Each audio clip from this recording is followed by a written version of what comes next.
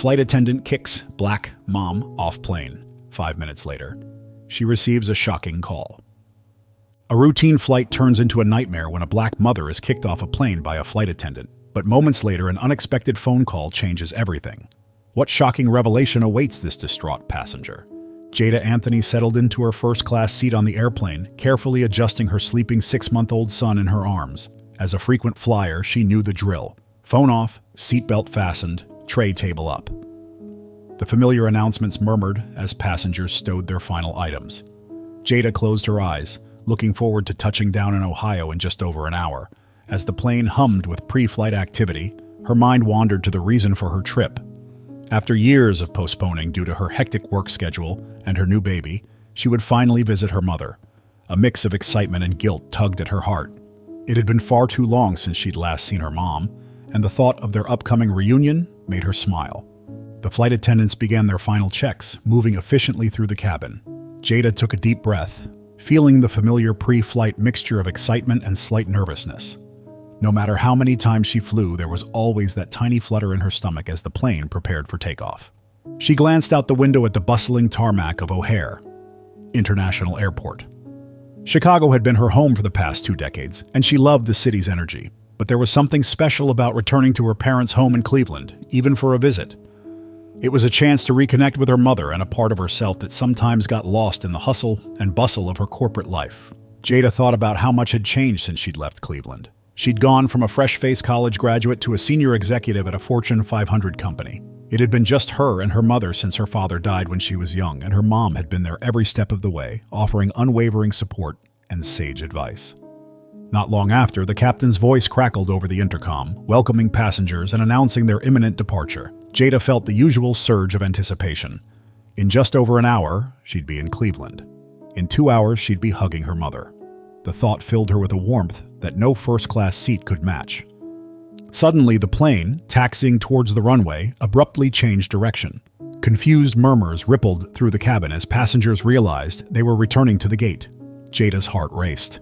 Had something gone wrong with the aircraft? Then, the lead flight attendant, a tall woman with blonde hair pulled back in a tight bun, walked down the aisle. To Jada's shock, she stopped right at her row. "Ma'am, I need you to gather your belongings and come with me immediately," the attendant said firmly. Jada looked confused and hugged her baby tighter. "I'm sorry? Is there a problem?" Was there a problem with her ticket? Or was it something else entirely? The anticipation and joy she had felt moments ago evaporated, replaced by a growing dread. The flight attendant refused to explain, and instead gestured for her to hurry up. Jada looked around. The other passengers were all looking at her. What were they thinking? She wondered. Would they think she was being removed from the plane because she'd lied her way to first class? Did they believe she was an imposter trying to flee the country with a baby that didn't even belong to her? She shook her head, trying to stop herself from spiraling. Still, she felt her face flush in embarrassment. As she fumbled to collect her things, Jada couldn't shake the feeling that her long-awaited reunion with her mother was slipping away. Whatever was happening, she had a sinking feeling that her carefully laid plans were about to be derailed. The short, convenient flight she had chosen over a long drive now seemed like a decision she might regret. With trembling hands, Jada stood up, acutely aware of the curious stares from nearby passengers. Cradling her now fussing baby against her chest, she followed the flight attendant towards the front of the plane. "Can you at least tell me why?" Jada asked, her voice shaking slightly. The flight attendant's expression softened a fraction. "I'm not at liberty to discuss the details, ma'am, but you need to come with me now. The pilots are taking us back to the gate." "But why am I the only one who needs to disembark?" she insisted. That's when the flight attendant muttered something under her breath that made Jada's blood freeze in her veins.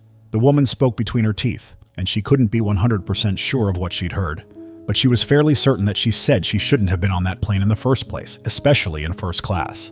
"Why not?" Jada asked. Did the flight attendant know something she didn't?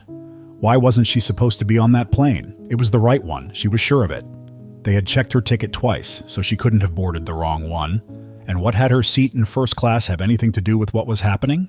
Unfortunately, it looked like she was not going to get the answers she needed, as the flight attendant simply sneered at her with a mocking glance and kept walking.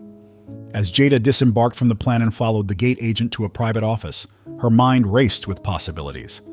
A familiar, uncomfortable feeling settled in her stomach. one she had experienced all too often as a black woman navigating spaces where she was often the minority. She couldn't help but wonder, was this because she was black? Was her presence in first class somehow deemed suspicious? No, they couldn't be kicking her off the plane right before takeoff just because they didn't like the color of her skin. Or could they? The memory of an incident from 3 years ago flashed through her mind. She had been flying first class on a business trip, a rare treat afforded by a recent promotion. As she approached the priority boarding line, a flight attendant gave her a once-over, eyes narrowing slightly. "I'm sorry, ma'am," the attendant had said with a tight smile, "but this line is for first-class passengers only." Jada had felt her face grow hot with embarrassment and anger. "I am a first-class passenger," she replied, showing her boarding pass. The attendant's eyes had widened slightly, a flicker of surprise quickly masked. "Oh, I see. My apologies. Please go ahead." The interaction had been brief, but the implication was clear. The attendant hadn't expected a black woman to be in first class. It was a painful reminder of the prejudices Jada still faced, even as a successful professional. Now, as she sat in the airport office waiting for what was to come, Jada couldn't shake the suspicion that history was repeating itself. Had she been singled out because she was black? Was her presence in first class once again deemed suspicious? The gate agent's vague explanations that she had a call only fueled Jada's concerns. What if someone had complained about her? Or worse, what if security had flagged her for some reason? As seconds ticked by, Jada's imagination ran wild. She envisioned stern-faced security officers bursting in, demanding to see her identification. She imagined being subjected to additional screening, her belongings rifled through in front of curious onlookers while trying to keep her increasingly restless baby calm. Jada tried to calm herself, taking deep breaths and reminding herself that she had done nothing wrong. She was a respected professional, a loving mother, and a law-abiding citizen. Surely this was all just a misunderstanding that would be cleared up quickly. Not even 5 minutes later, just as she was about to demand who was in charge, the door opened. Jada tensed, bracing herself for whatever might come next.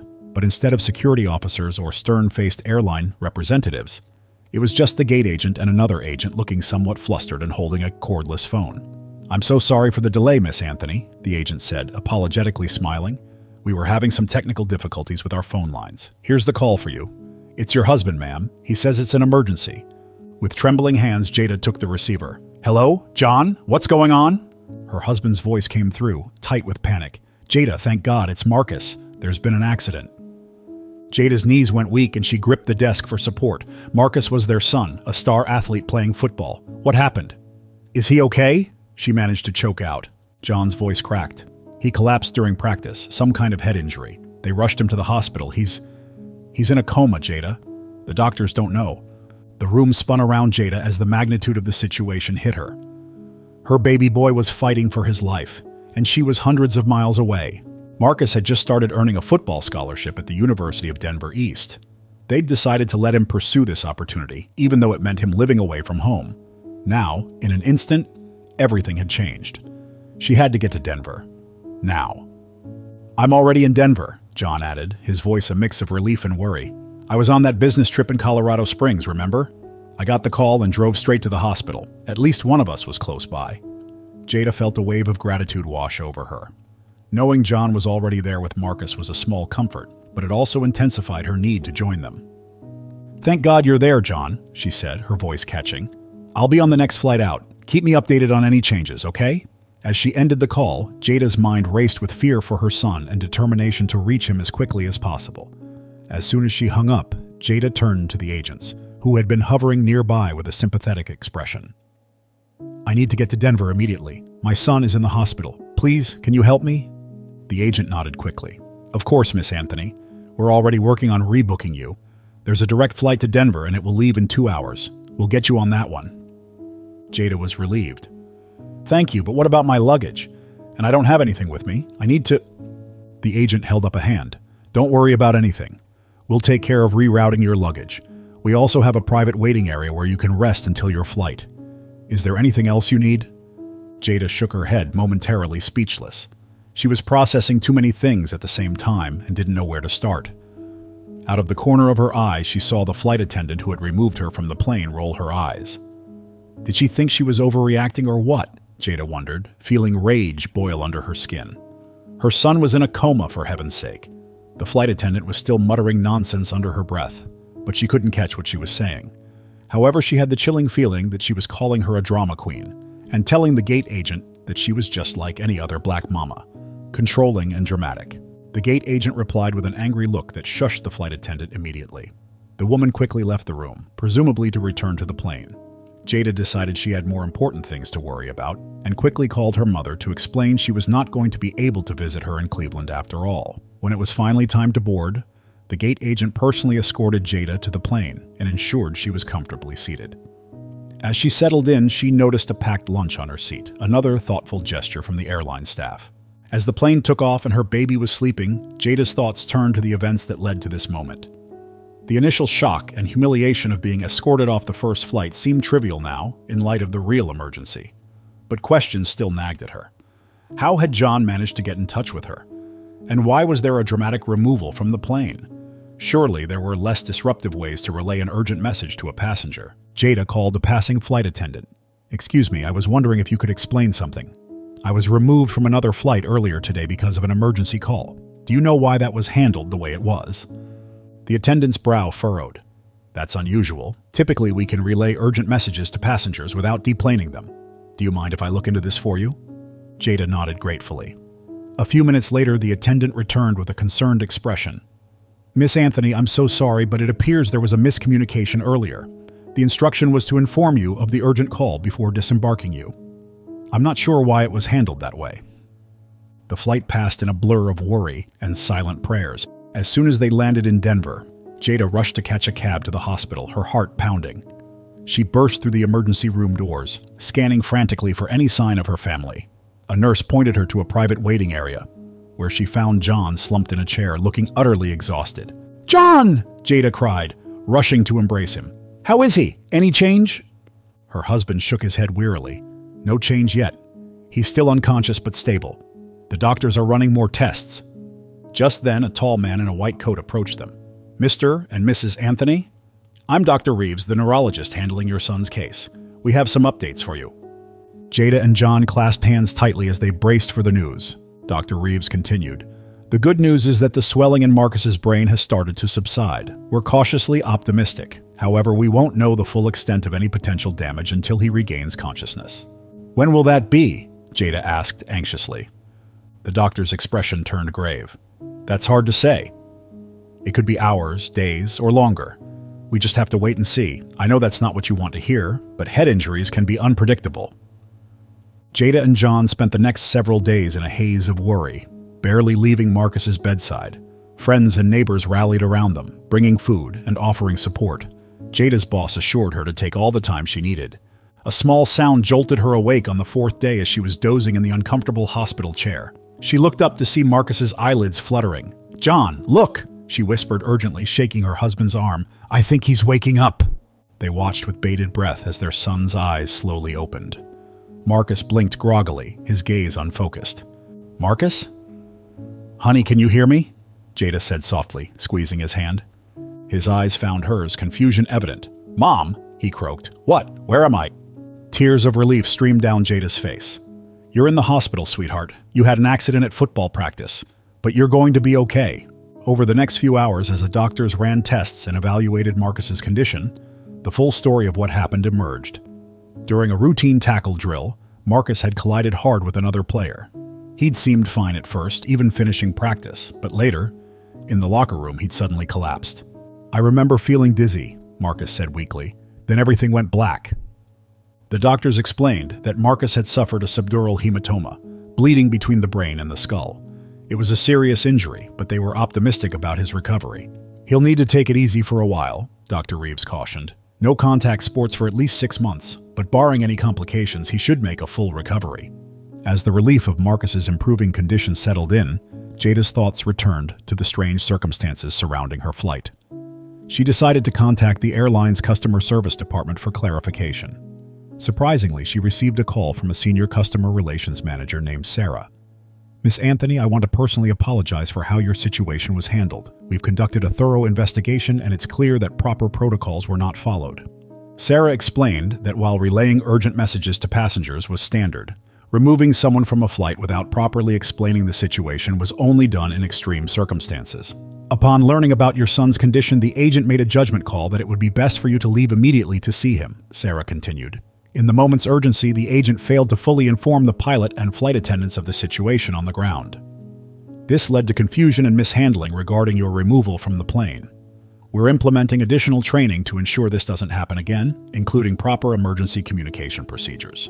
Jada appreciated the transparency and found herself somewhat mollified by the explanation. Mistakes happened, especially in tense situations like the one she'd gone through. Still, she couldn't shake a nagging feeling. She still vividly remembered hearing the flight attendant murmur something under her breath, and she was almost completely sure it was a derogatory remark. I understand, but I have to ask. Do you think my race affected how I was treated? There was a long pause on the other end of the line. Finally, Sarah spoke, her voice measured. Miss Anthony, I wish I could say with certainty that it didn't. However, the truth is that unconscious bias can affect anyone's actions. While I don't believe there was any malicious intent, it's possible that race influenced the flight attendant's judgment in the heat of the moment, especially given the lack of complete information they had received. Jada felt a complex mix of emotions at this admission. It was a familiar story, good intentions marred by ingrained prejudices. However, she recognized the airline's efforts to address the situation transparently and the care she'd received after being removed from the plane. Sarah continued, We're taking this incident very seriously. In addition to providing further training for the individuals involved, we're rolling out enhanced diversity and inclusion programs for all customer-facing staff. We have work to do and are committed to doing better. Considering everything, the urgency of her son's situation, the agents and flight attendants' misguided but well-meaning actions because they had gone above and beyond to help her in a crisis, and the airline's comprehensive response, Jada was ready to accept the apology. I appreciate your honesty and the steps you're taking, she said. Let's hope this leads to positive changes. A black mother's harrowing experience of being kicked off a plane led to a shocking revelation about her son's health crisis, exposing both human compassion and lingering societal issues. What are your thoughts on how the airline handled the situation? Have you ever experienced or witnessed similar treatment while traveling? Tell us in the comments below. Thank you for watching and see you in the next video.